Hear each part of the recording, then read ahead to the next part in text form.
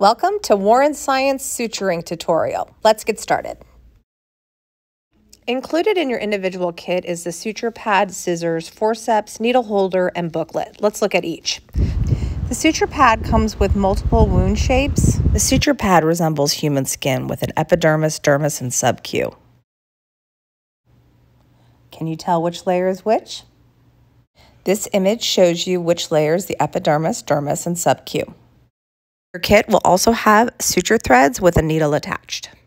After you're finished with this lab, you can come back to this image or to your booklet and learn some different knotting techniques.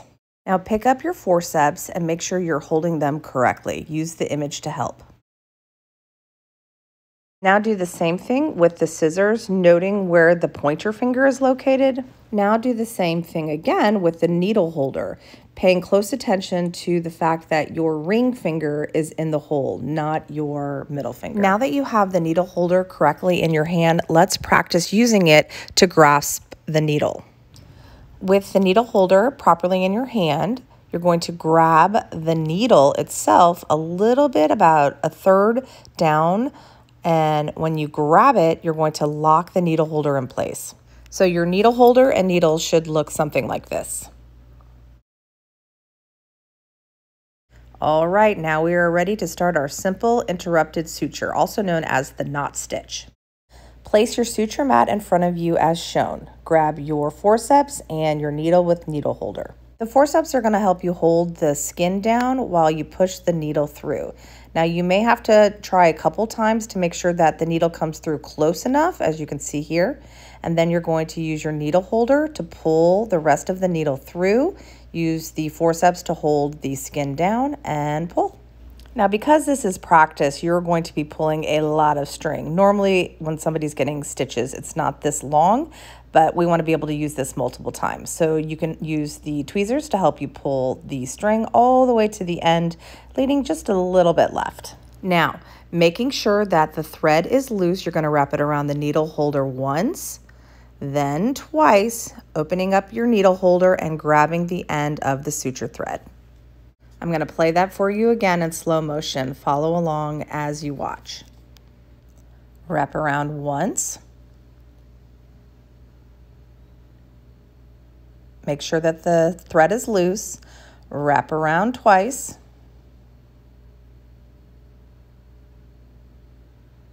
Then open up the needle holder and you're going to grab the thread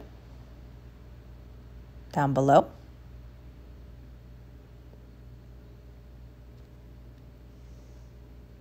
And so now you want to pull the string taut. You can see that it got stuck a little bit at the end of my needle holder. You want to try to avoid that.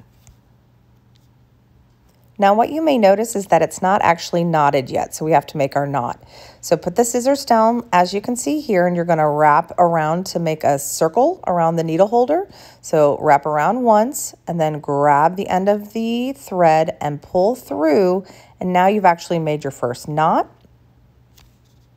For practice purposes, you want to do a couple more throws, which means make a couple more knots.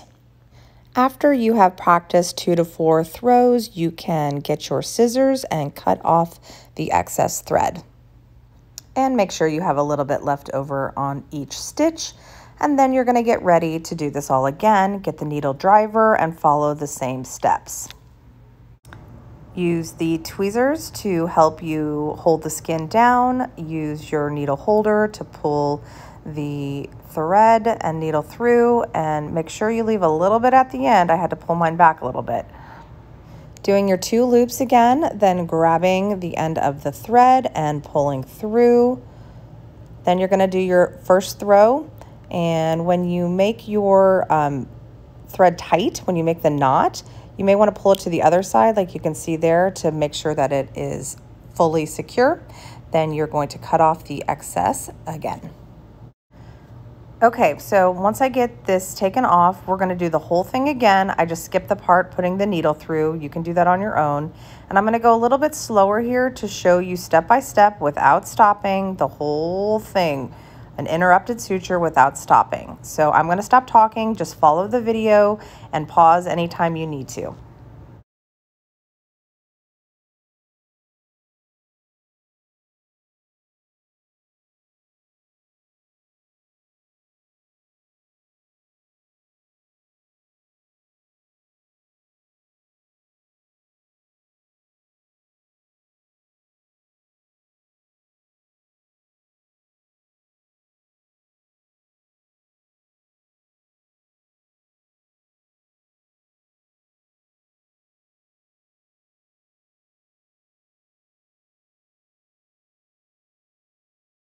Great job. You're going to continue until the entire wound is sutured or closed. So pause until you're finished.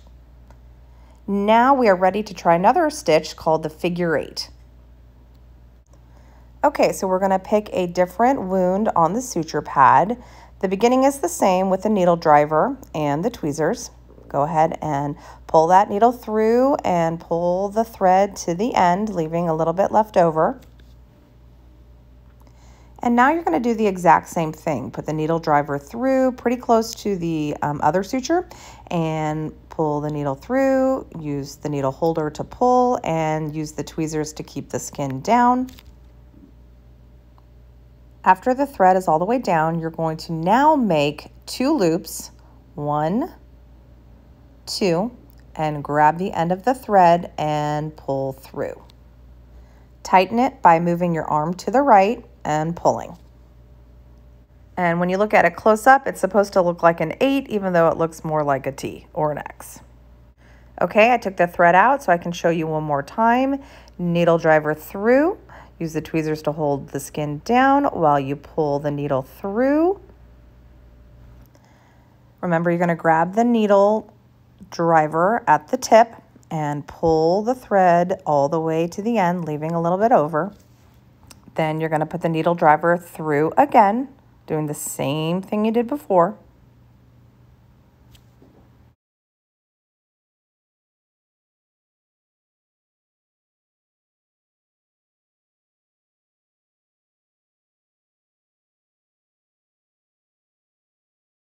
Then you're going to do your loop 1, loop 2, grab the end of the thread and pull through.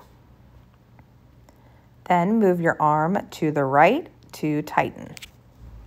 Now pull it back to the left again, and now you're going to make your throw. Wrap around once, grab the thread and pull through. Remember, pull it to the right to tighten. Then do it again, wrap around once, pull through, and tighten. And there you go. So at this point, go ahead and pause the video so that you can continue until the entire wound is sutured or closed. If time permits, this would be when you can try some of the bonus sutures or try the knotting techniques that are inside the book. So go ahead and get out the booklet that's in your kit and try some of the knots or other sutures. If for some reason the booklet is missing from your kit, I have added pictures from the booklet into this video. So feel free to find one that you would like to try and pause the video and go ahead and try it.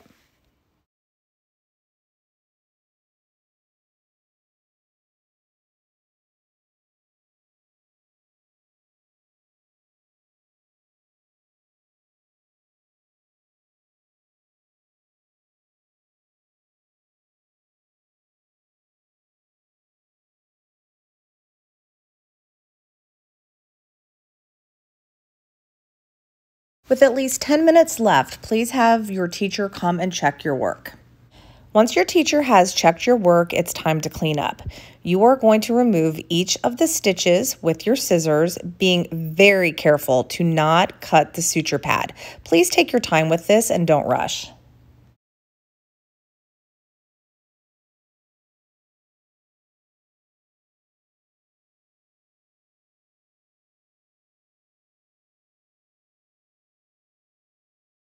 And then gently wipe off the suture pad with soap and water. Now, making sure all the items are clean and dry, you're going to place them all back into the suture kit. Please get a new suture thread to place in as well for the next student.